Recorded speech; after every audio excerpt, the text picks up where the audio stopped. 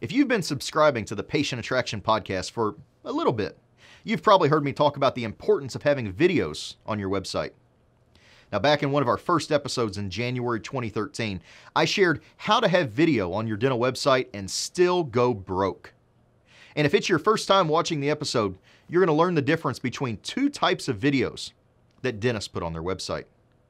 The type of video that could make you or break you. So it's critical you choose wisely. Enjoy. Good evening, Colin Receiver here. I want to show you how you can have video on your dental website and still go broke.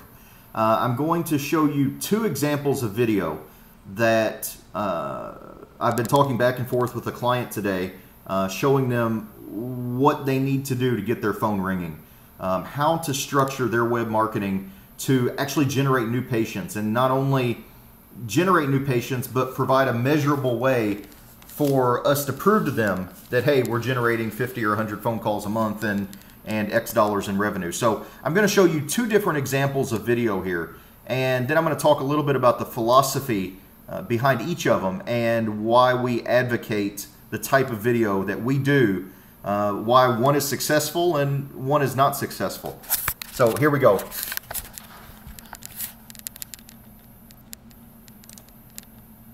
Your teeth are held in place by their roots in the jawbone. Tooth decay, disease, or trauma may have caused the loss of several teeth. Immediately after tooth loss, the jawbone will begin to resorb or shrink. Over time, the ridge of the jawbone becomes much thinner, limiting the options and possibilities of tooth replacement.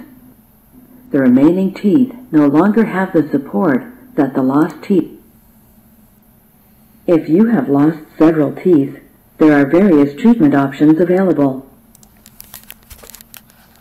Okay, so a lot of you are going to be familiar with that. It's a video straight out of Implant Vision, talking about options and consequences of several missing teeth. Now let's hop in and look at another type of video, and we'll discuss it a little more in just a moment.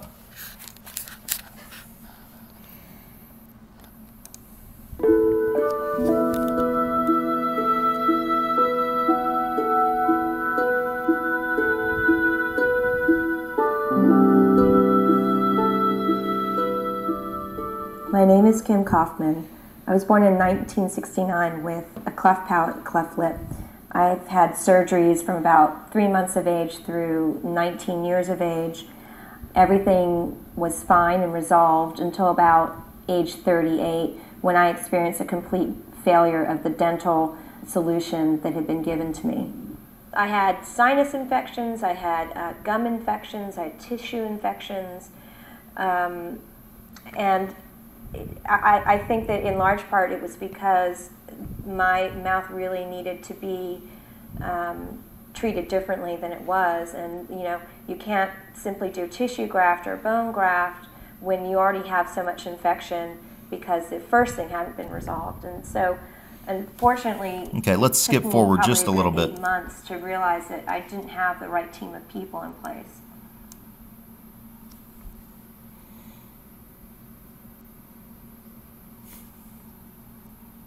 Procedures was a bit grueling, but luckily once I found the right team, it was a breeze after that. I had just the most amazing care, and it really makes all the difference in the world when you trust the prosthodontist and you trust the process that you're going through, and have the confidence that at the end of all the procedures you're actually going to have sort of a solution for your lifetime.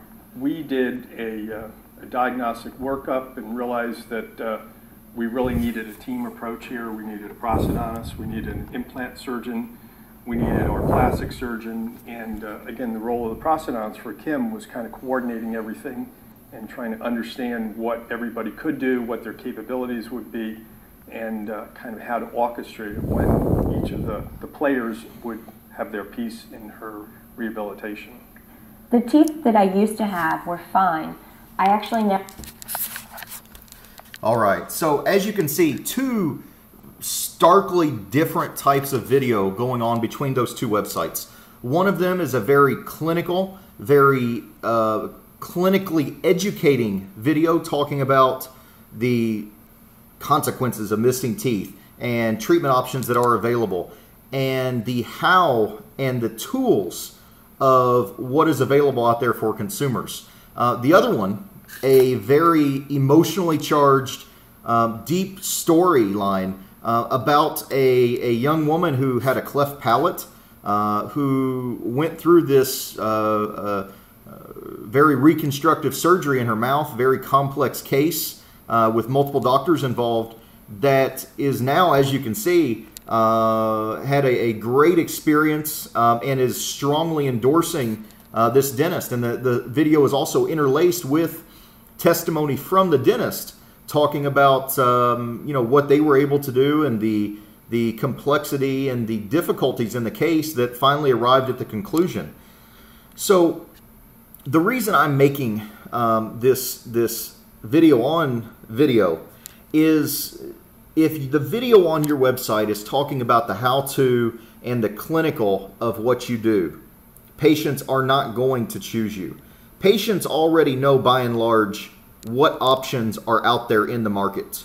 What they are looking for is the right person to do the work for them. They already know. I'm going to use a very basic example here. Patient already knows they need a filling.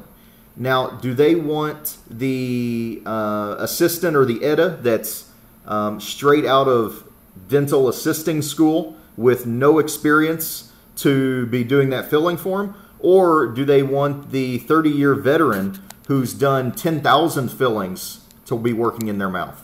And that is the same principle that video on your website should follow. Patients have an enormous resource called the internet these days that they can look up and they can find out what's available out there. They know that there are permanent teeth options. They know there's Invisalign. They know there's cosmetic and restorative and all these different dental options out there. They don't have to go to the dentist to learn about consequences and what options are available. The reason that people that find you are going to choose you is because you are the expert in their eyes. You are that authoritative source, and you have testimonies like Kim here, who is endorsing you, who is your social proof that, Dr. Smith, Dr. Receiver, whatever your name is, he is the kind of guy that will take care of you, that you can trust, that will charge you a fair price. It's not about the money to Dr. Receiver. He genuinely cares about his patients, and he was able to, help this lady who suffered with a cleft palate for an entire life to be comfortable, chew comfortably, and be beautiful. And that is what patients are going to base their decisions on, especially as case size increases. So that's all the fast thoughts for today. Keep moving forward and have a great weekend.